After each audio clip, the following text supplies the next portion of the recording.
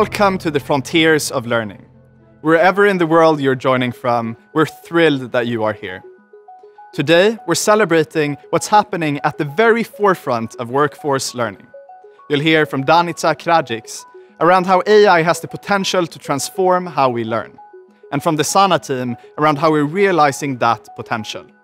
Novartis Chief Learning Officer Simon Brown will share more about how curiosity is the unique ingredient to learning. Niles-Hofmann, Senior Learning Strategist at NilesNolen, will share more about learning in the flow of work. And Manniche Riber, Head of Digital Learning at Novo Nordisk, will share about how they are making learning measurable. These are the leaders and the voices forming the future of learning. And we couldn't be more thrilled to have them with us here today. Before we take a look at what's ahead, let's take a moment to reflect on what brought us here. Today, wherever we look, we're surrounded by new realities. The reality of a global pandemic is millions of health workers around the world having to learn how to treat COVID-19 patients overnight. The reality of a fourth industrial revolution is over 1 billion workers looking to develop new skills. And the reality of the climate crisis is leaders around the world having to learn how to transform into sustainable business models. That's why our mission at Sana Labs is to apply recent breakthroughs in artificial intelligence to personalize the learning experience based on how you learn and what you need to know, serving up the right content to the right person at the right time. You might be asking, what exactly are these breakthroughs and how are they enabling personalized learning? To answer those questions and more, here's Danica Kragić. Hello, my name is Danica Kragić, and I am a professor of robotics and artificial intelligence at the Royal Institute of Technology.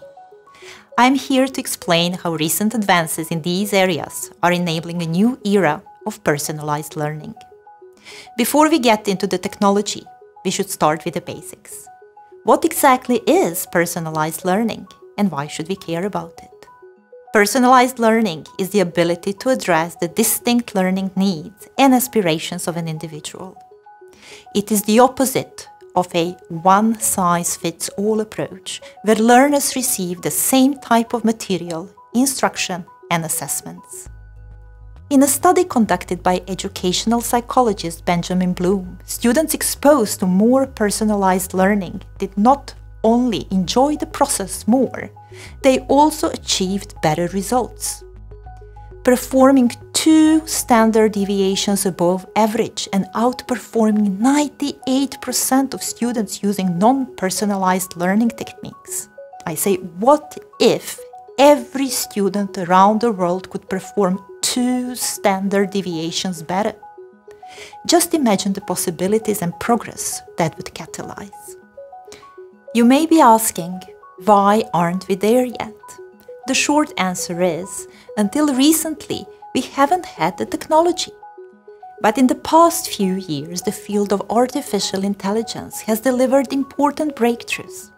And some of the findings are inspired by how the human brain functions. Inside our brain, there are 100 billion neurons forming 100 trillion connections. As we experience and interact with the world, our brains are constantly adjusting the connections, strengthening some, weakening others, and of course creating new ones.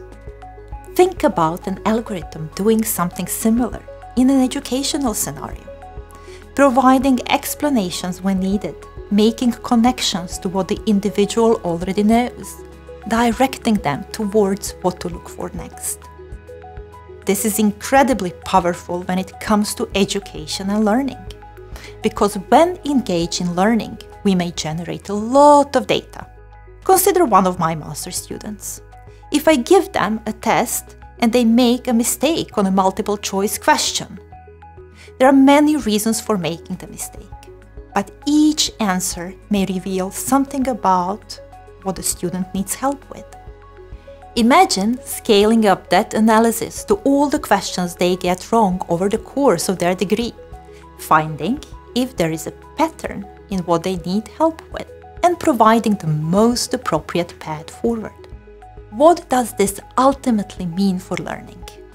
It means a revolution, democratization, the next printing press, a new and dynamic medium for helping each individual. Everyone deserves the possibility to realize their potential, to keep evolving and growing. With a little help of artificial intelligence, we can turn that possibility into a reality. Thank you, Danica. At Sana Labs, exploring and evolving these technologies has been part of our DNA since the very beginning. To share more about our journey and how we're applying AI to transform the learning experience, here's Sana Director of Research, Oskar Täckström.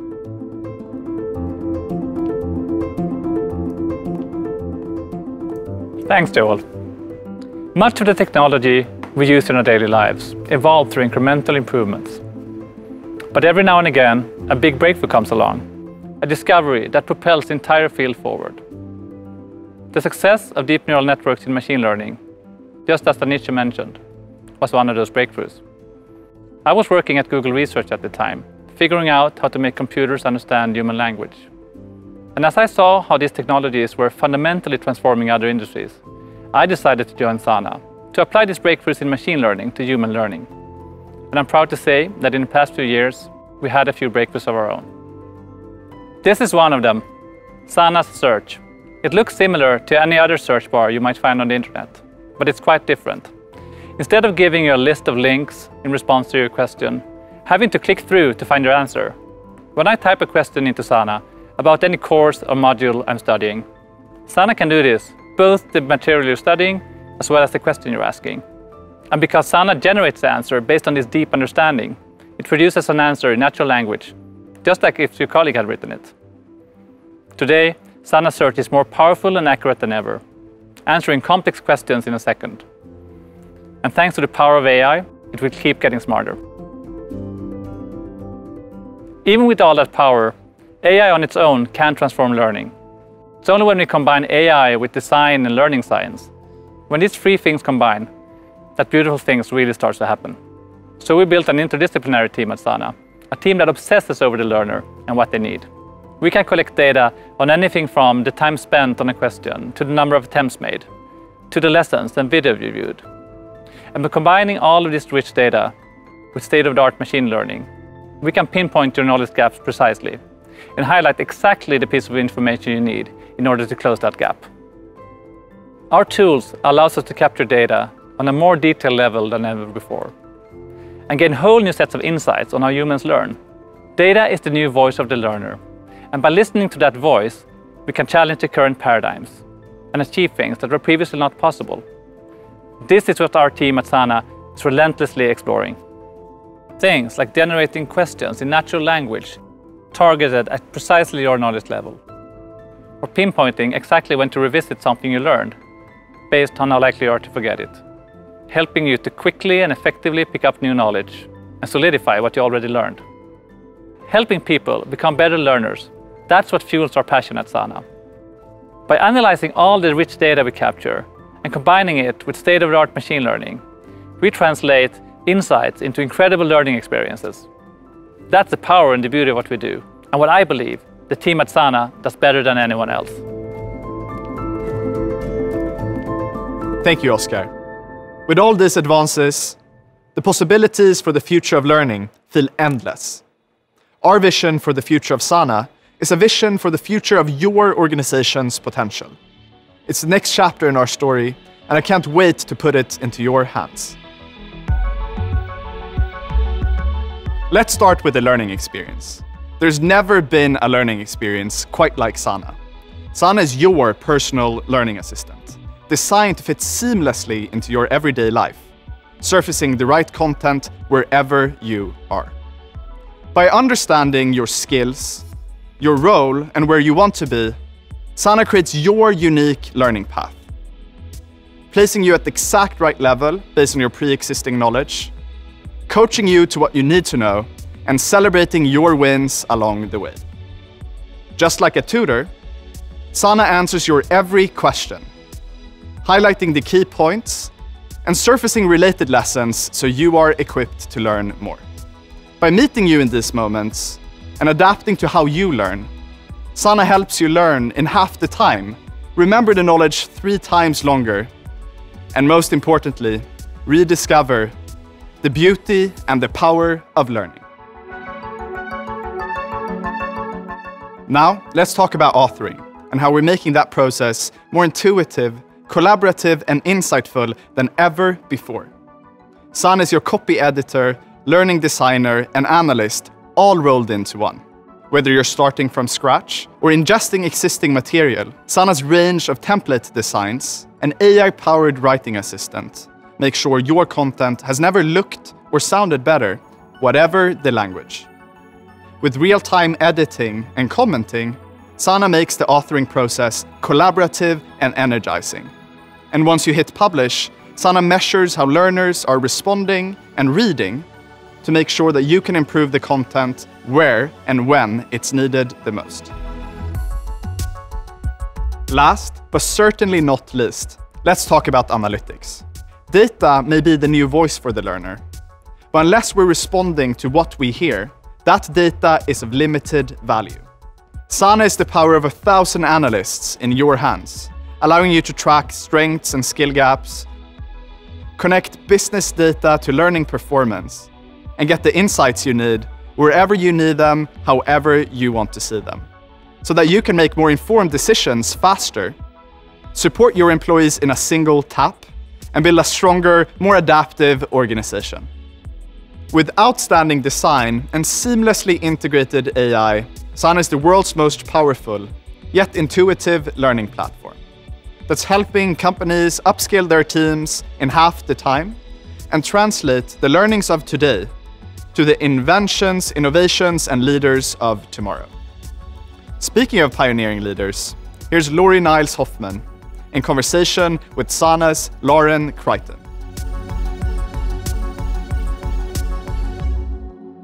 My name is Niles-Hofmann. I've been in learning and development for 20 years, and right now I'm co-founder of NilesNolen, and we help CLOs around the world with their EdTech transformation strategies. Awesome, thank you, Laurie.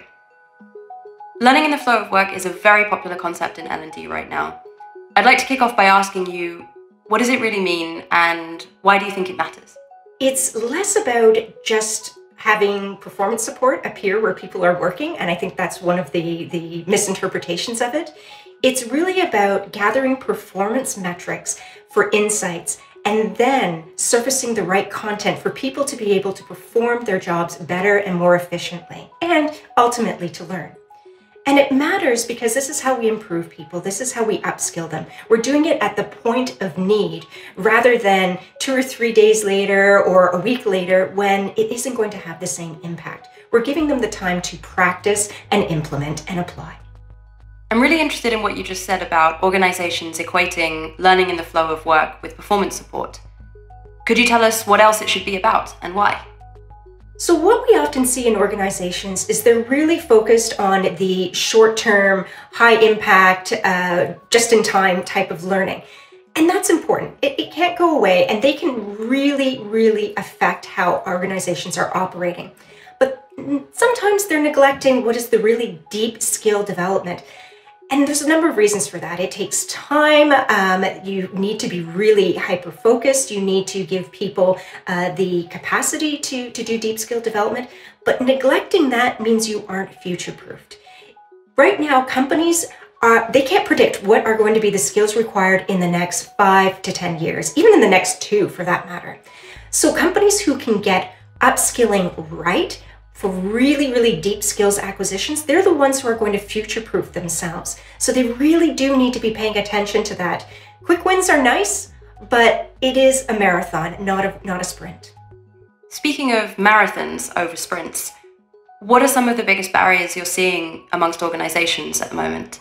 A lot of it can really come down to culture.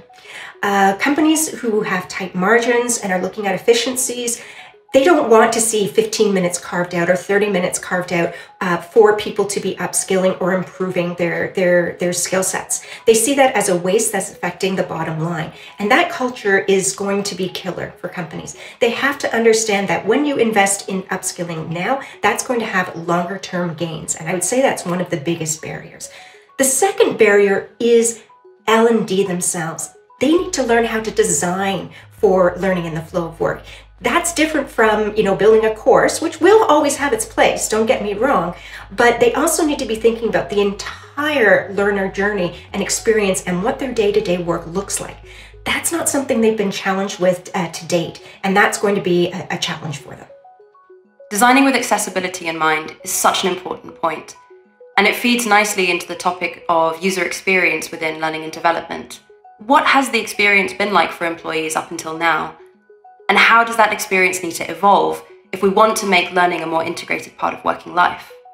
The challenge with the traditional LMS is that it's always been seen as a destination. We know they're not great when it comes to user experience, and they're typically clunky. What I've been talking about with the invisible LMS is less about somebody actually having to go in, remember their password, log in, search, find what they're looking for. It's more about an overall experience that blends into how you're working day to day. So right now, there are multiple technologies that touch you that you don't even see day to day. So it could be a Marketo, an Eloqua, Google Ads, any of those things.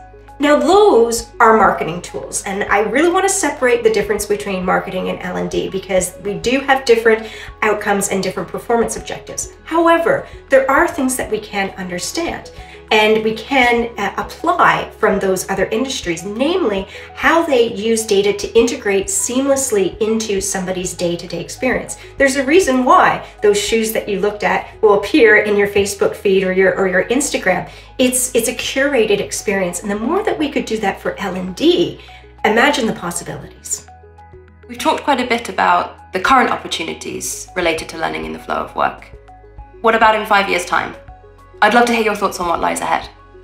It's hard to predict the future, but when I imagine in 5 years' time what the experience will look like in, say, an industrial goods manufacturer, I'd like to think that we're using data points to create a better workplace. So we will have, sensors that will understand, and they already do exist, where goods are flowing, where errors are occurring, where accidents have happened. And I'd like to see us use those to empower learning experiences to make the life better for that person who's working in a high pressure environment. Where do we see a drop off in when people are no longer as efficient? Do we employ more breaks? Where do we see that more mistakes occur? Are we able to mitigate those and make an overall better experience? That's what I would like to envision in 5 years' time. Making employees work smarter, not harder. What a beautiful note to end on. Laurie, thank you so much. It's been an absolute pleasure talking with you today.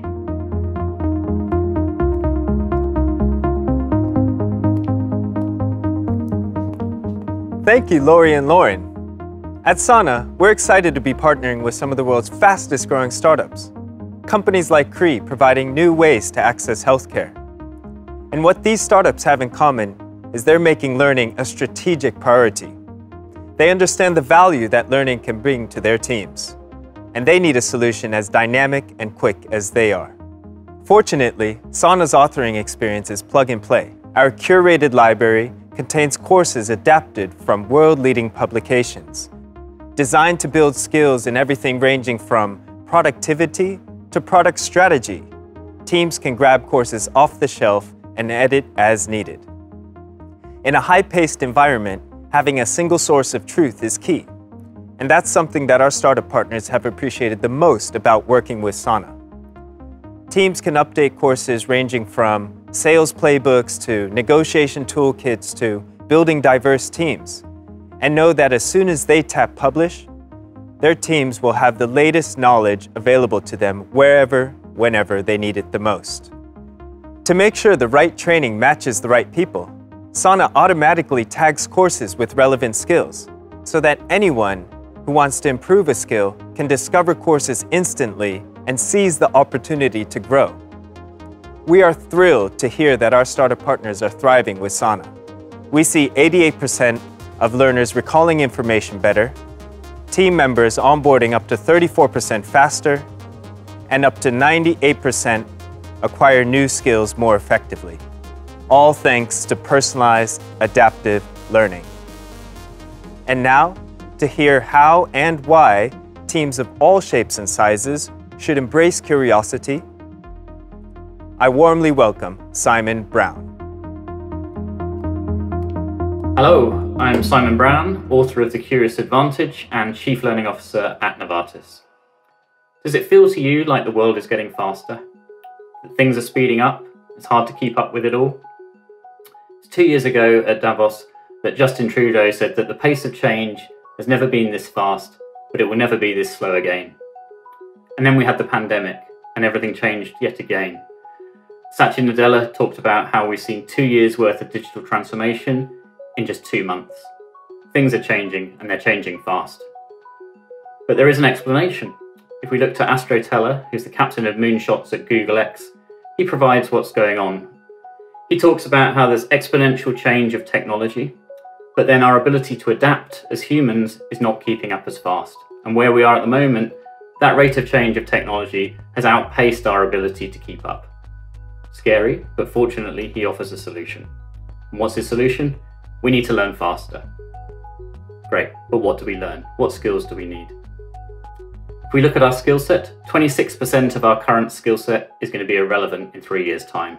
That's a scary stat. A quarter of what we rely on is going to be irrelevant in just 3 years. And at the same time, there's new skills coming. 46% of employees have learned a new-to-world skill in the last 3 years. A new-to-world skill being something that didn't exist before. And then research by the World Economic Forum talks about how 50% of employees are going to need reskilling in the next 5 years. That's a lot of change of skills. So how as humans do we stay relevant? Well, we think curiosity is the answer. Why curiosity?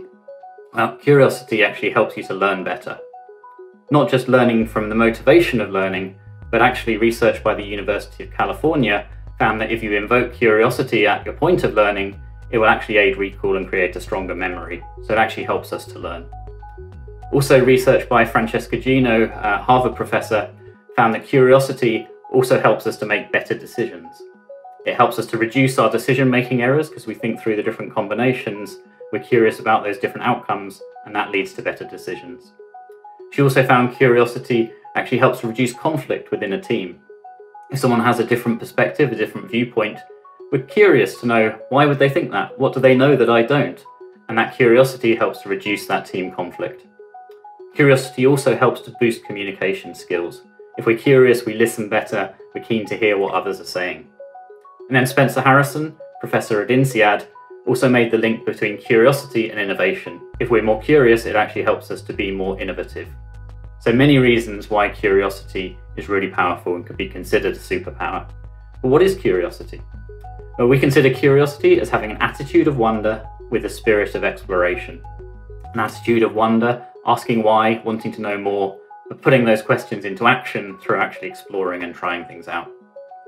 Why are we curious? Well, our brains are actually wired for curiosity. If we're not curious, our brains will actually start to atrophy. It's curiosity that helps us to evolve and survive over the years. We're actually at our most curious when we're 4 years old, and then our curiosity starts to decline. But at least there is an answer to that, and we have a model called the 7 C's of curiosity that can help you to bring back that curiosity and build your curiosity muscle. So what are the 7 C's of curiosity? Well, the first of those 7 C's is context. Understanding the context around you and understanding the context of what it is that you're curious about. Curiosity isn't just aimlessly wandering or surfing the internet. We need to bring that structure. So what's the context that you're in, the language of the context? Then we need to find our community, the 2nd C. The community are the people who can help us, whether that's the experts, the guides, the gatekeepers, or the people who can coach and challenge us along the way. That community will help us to get lots of information, but that means we need the 3rd C, that's around curation. How do we go from the broad to the narrow? How do we filter all of that information to what's really important to help us on that curiosity journey? Then we need to go to creativity, the next C. How do we bring our own ideas? How do we try something different to how others have done it before? What are the new things that we can try out? What are the things we're wondering about? But wondering isn't enough. We need to then put those questions or those ideas into action. And that's our next C, construction. How do we experiment? How do we test? How do we try it out and see what actually happens and what actually works and what are the results? When we get those results, we need the next C, which is criticality. What do the results actually tell us? Let's apply a critical eye to it. And let's also check our own biases. What biases are we bringing? Are we just seeing what we want to see, and it's confirmation bias? And then whether we get the results that we want or not, all of that builds our confidence.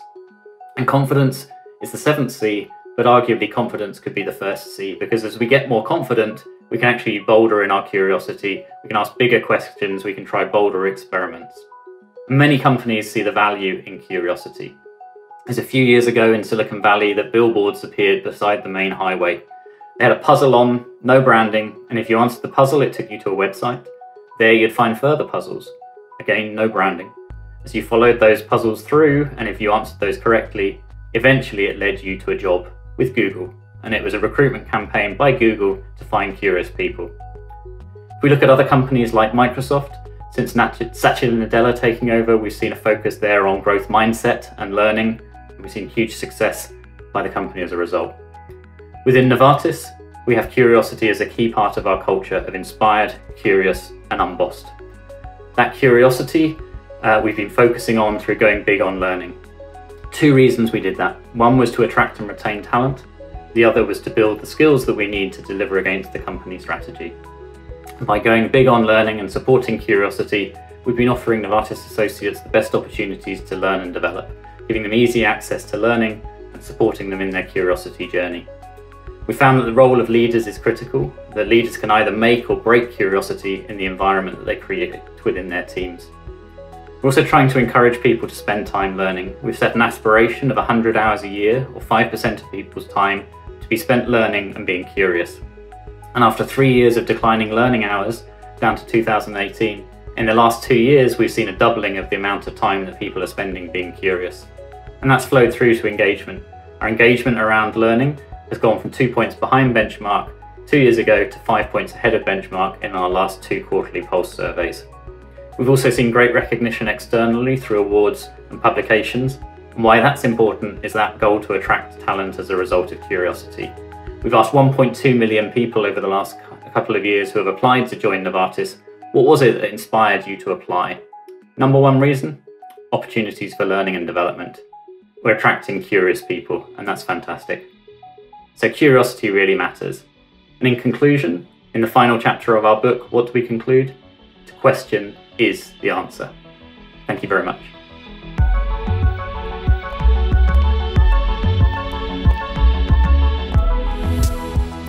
Amazing, Simon. And thanks for reminding us to embrace that inner curious child. Over the past few years, we have been fortunate to partner with some of the world's largest and most influential companies. Global organizations like Novartis, who are reimagining medicine, and PIAB, who are shaping the future of manufacturing. These companies recognize that it's time for the learning experience to join the consumer era, and that their employees not only want but expect a learning experience that is inspiring, intuitive, and tailored to their needs. When embarking on this journey, a majority of our partners have asked us much the same question. How on earth will we get our thousands of training documents and files onto Sana? And our answer has always been easily. Because automated tools convert existing PDFs and SCORM files into adaptive sustainability or anti-fraud courses in no time. To meet your employees where they are, Sana can integrate with your LXP in a single tap, creating personalized learning paths from existing material so that everyone gets the individual learning experience that they deserve. The results we see from our global partners using Sana are exceeding expectations. Departments are creating content 3 times faster, and employees are completing upskilling initiatives in half the time and rating the courses with an average Net Promoter Score of over 80. Sana unlocks learning like never before, both for the employee and for the business. And just like Oscar and Joel mentioned earlier, data is the new voice of the learner. And we are proud to be empowering our partners to listen to that voice, to develop their teams and their organizations today, to meet the challenges and the opportunities of tomorrow. Now it's time for me to hand back over to Lauren and our last guest, Peter Manniche Riber. Hi, so my name is Peter Manniche Riber. I work at Novo Nordisk as the Head of Digital Learning and Analytics. We've been on a 2-year journey now, trying to change the digital learning game with data, marketing and curation to create business results with the things we do. Brilliant, thanks Peter. Tell us more about this 2-year journey that you've been on at Novo Nordisk. It's been quite the journey so far. We shifted to a setup with a learning data lead who handles all the data, a learning curation lead who makes sure that we've got an infrastructure, a platform or somewhere where we can curate the right learning based on data.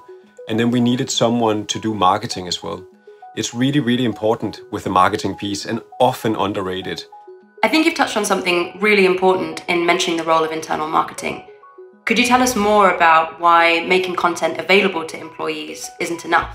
So instead of expecting our audience just to come in the door and start consuming, we need to act like they do in the marketplace where you want to give relevant context to people. And when you do that, if I send an email saying, "Hi Lauren, we know that you're interested in data mining. We also know your confidence level is pretty low, but we also know that this training has taken 50 other people to increase their skill levels or to perform better in the business. So click this link to go to this training."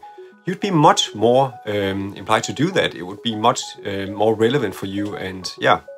I really like your point about understanding learner behavior, because if we can understand behavior, we should be able to change it, right? Can you tell us about the role that data plays in this context? It's a good question, and it really comes down to the design of the learning and also what are we really doing, what are we trying to change. We need triggers from the business telling us what's wrong, and then we need to start changing human behavior if we can. It's not always training and learning that's the answer, right? But we can definitely help. Now we're really targeting those things that are valuable to the business and where we think that we can change and where human behavior has to change, right? That's one paradigm. And there's also the thing about reskilling. When we're looking into the future, and we kind of like to do that, although we can't predict the future, then we can think, and we can also look at the data and see what's changing out there. What are people getting interested in? And how is recruitment changing in the different parts of the organization? What kind of people do we need in the future? And do we need to reskill our current workforce to do something in the nexus of what they're doing right now, which is going to change within the next 5 to 10 years? Then we need to start, having that discussion, conversation with the business and start distributing learning to adapt to that skill need. Completely agree. Could you give us some insight into how you're upping the game at Novo Nordisk? We track every little move. So we obviously have the design thinking process, which comes out with some kind of product, but we track it all the way from distributing it through a marketing software platform where we can actually track whether people open it, whether they take it, and we can track the performance in the business afterwards, and all sorts of data points in that equation. And although you've been talking to the customers and you've smartened up and you've made your design according to people's problems and concerns, you still can't be sure that people do what you expect them to do afterwards. Because it's people, it's human beings, and the world changes all the time. So I think everyone constantly gets challenged by their bias and by their beliefs. You need to be able to change things all the time because human behavior changes all the time. Completely agree. That was very well put. Before we wrap up, could you tell us a bit about how you're using data at Novo Nordisk to predict what employees need to learn? We are trying to see how many Teams meetings are people having per day. How many Yammer posts are they liking? What are they talking about on a headline basis, and obviously totally anonymized. We have to make sure that everything's anonymized, but look for keywords and what people are searching for, what they're talking about, and also their confidence levels. So instead of asking them how happy they were about training on the other side of what they've done, We're asking them, how confident are you to go out and use this, and what's blocking you from doing that? And then we collect that insights as well, and put that into the whole data lake and the whole mix. If this is what Novo Nordisk is able to do with data already now, where will you be in 5 years' time? So I hope we'll get to a place where the business won't be coming to us asking for learning, but that we'll be so in front and predictive that we can start telling the business, you're gonna need this. This is gonna happen, or this is the behavior that we've seen. We think we should go this way and that way. It's a much better and much more informed conversation, and it's much more comfortable for them. We can rely on the data and the behavior that we've seen, and history. So learn from history. That is exactly what we want it to look like going forward. So we can focus, especially in our learning teams, on designing those powerful learning experiences for the right pockets.